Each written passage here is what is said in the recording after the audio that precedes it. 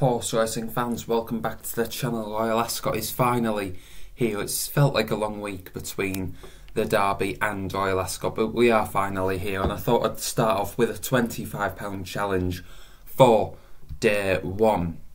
So if you folks out there can pick the winner of the 340, the King's Stand, the 420, the St James's Palace, and the Ascot Stakes, which is the 5 o'clock, £25 cash will be coming your way. Just comment down below, but the criteria is you do have to be subscribed, like the video, and yeah, just like, subscribe, comment down below the winners of the 3 races, and do make sure to try get as much engagement as possible. The more engagements, the more likely I am to do it throughout the week up until a Saturday, so do get involved. It's probably one of the easiest ones I've done, in fairness. It is Group 1 action at the end of the day, but we've got 2 to 1, 4 to 7 favourites, and then a bit of a trickier one, 5 o'clock Ascot Stakes with a 9 to 2 favourite, but still a winnable race if you can get a bit of luck on your side. But we're going to start off previewing the cards with a few selections. We're going to skip out the Queen, and it should just be a procession for Baid. Onto the Coventry, Blackbeard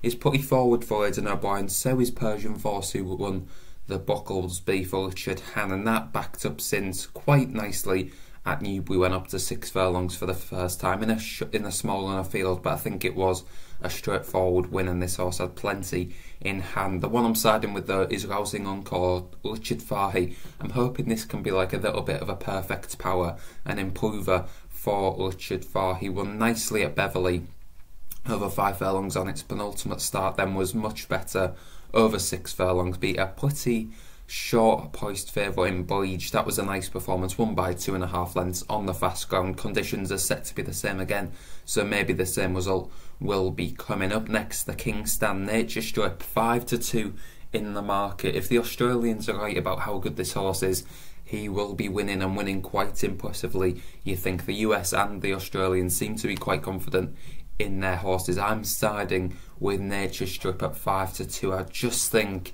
the amount of hype that comes around him, he might just be a little bit above average in a race where the English sprinters aren't really that good at the end of the day. Let's be totally honest. Twilight Calls might just be a top end handicap. It hasn't won group races, so I doubt he'll be winning a Group 1 today, so he's probably a posable. Next up, we're going to finish off with one tip in the 5 o'clock, the Ascot Stakes. Rock Eagle at 20 to 1 looks quite an attractive price. He's a horse that hasn't been tested that much over marathon trips, is still unexposed, but he was 5th at Newmarket over 2.25 miles in the Sazawa, which off a mark of 100 has been lightly worse since then. It was a decent comeback at Haydock over the 1.5 miles, which was never going to be far enough for me. Just got a little bit tired in the final furlong, but that should have set him up nicely for this, being dropped £2 as well. Rob Hornby takes the ride, and he's definitely one to keep an eye on. Off nearly top weight, it would be a big ask